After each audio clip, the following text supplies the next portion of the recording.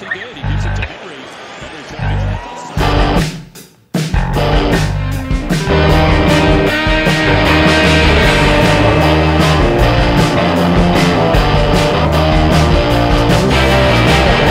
Hey everyone, welcome back to Great Sports Debates. We're starting on Week 8 NFL predictions.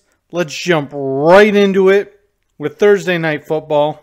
Now, some of these games, pretty spot on like usual, but there's a few of these I'm way off. So remember, I haven't looked at the injury reports yet, and I'm placing some bets tomorrow. So some of this might not be up to par if we're missing a transaction or something. But this first game I do feel is a little off. The Vikings are only a 3-point favorite. I get it, they're on the road, but LA isn't much of a home field advantage. We know the Rams can score, and they have Cooper Kupp coming back.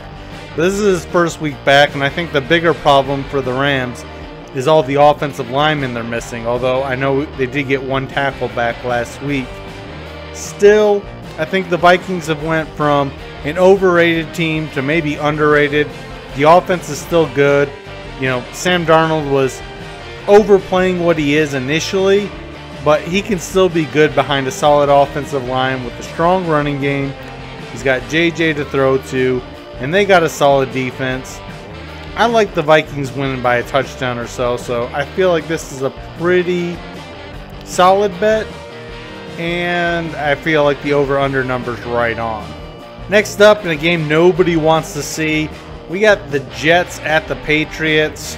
I got the score at 20-15, but with the Jets being favored by 7, I don't like the Patriots plus any amount of points, especially after last week we thought they might be able to cover against Jacksonville, and we saw how that went. Plus, we know even though Aaron Rodgers has been a lot more turnover prone than any point in his career, he can still turn it on, and I feel like he's going to get a lot of chances against the Patriots.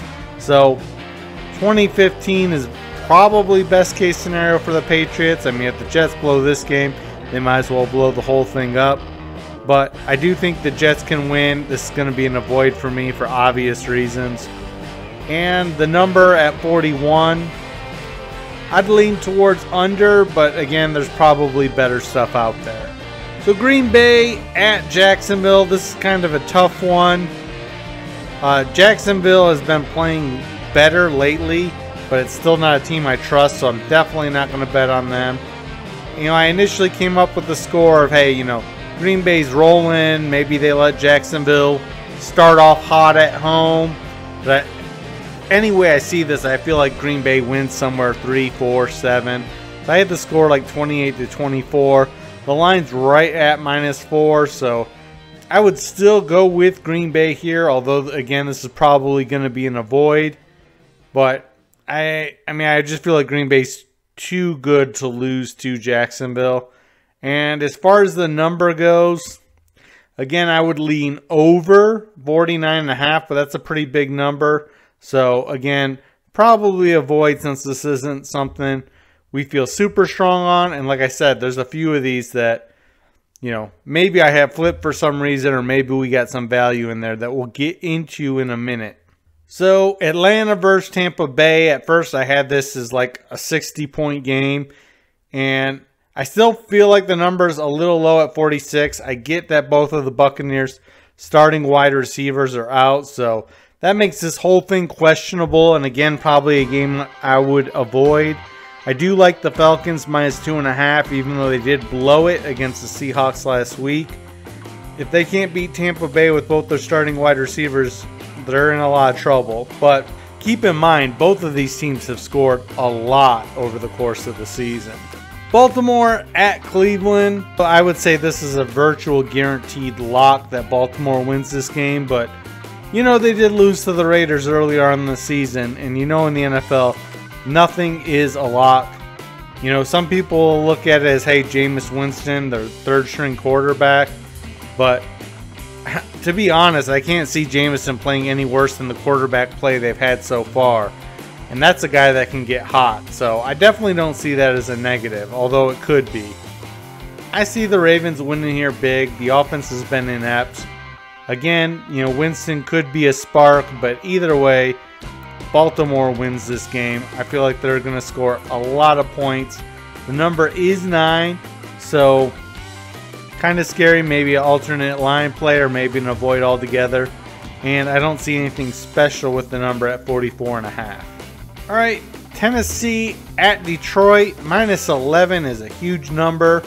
I would definitely lean that way. I think they cover. I just hate really big numbers because sometimes you get garbage points or a team lets off the gas. Maybe you look at a first half spread and see where it is there. But I definitely like the Lions to win here.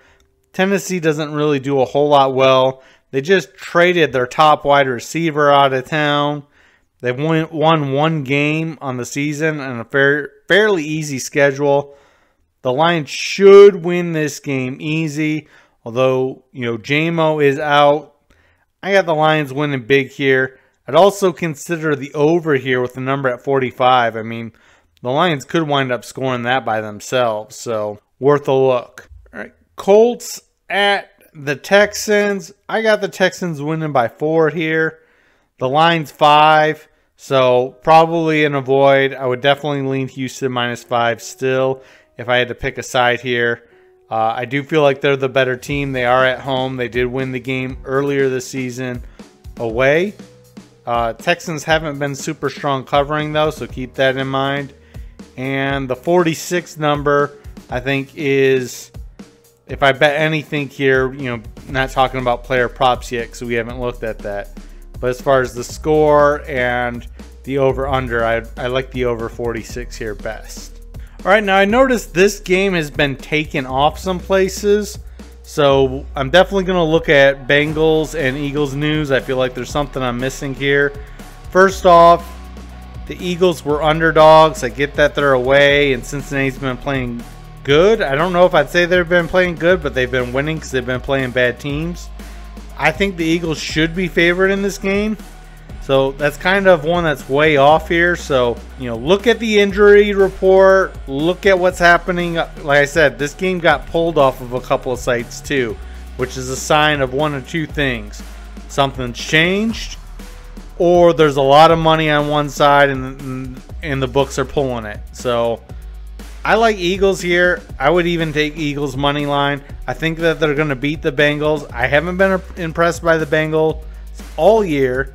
And, that's usually when they burn you. But the Eagles should be able to run the ball. They should be able to score against the Bengals. The offense is really up and down. I mean, who knows what they're going to do. But it hasn't looked good the last couple of weeks despite the wins.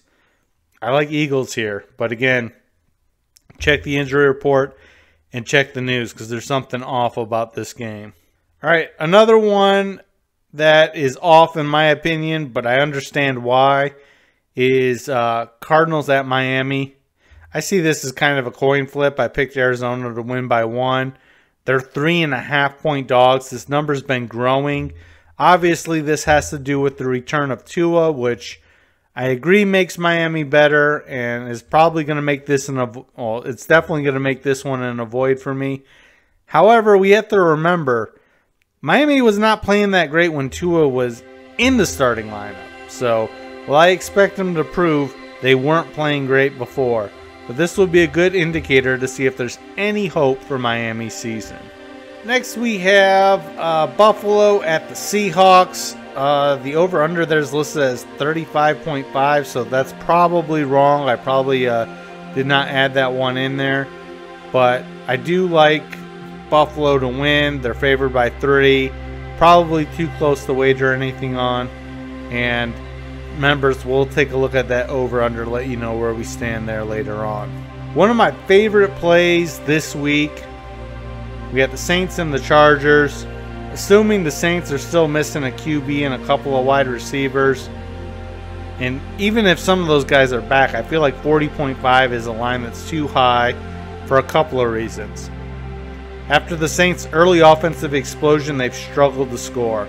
They've struggled to move the ball, and we know they have injuries on offense, and the Chargers have a top-level defense.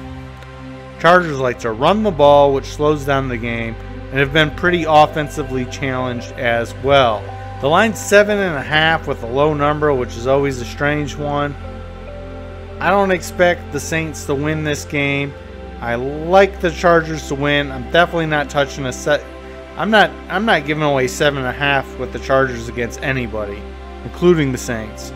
So that's a no-go for me. But this under, again, check the injury reports, check any moving news. That number feels way too high. All right, this is going to be a great game. Probably one I'm going to devote a lot of attention to. Chicago at Washington. These are two teams that are on rapid pace increase, just playing better and better every week. I was very surprised to see Chicago was a 2.5-point favorite on the road, but maybe that's the way things are being bet, and maybe I'm underrating the Bears because they have played better each week. However, this is going to be a whole different test. And what I've seen with Washington, I've honestly just been more impressed with.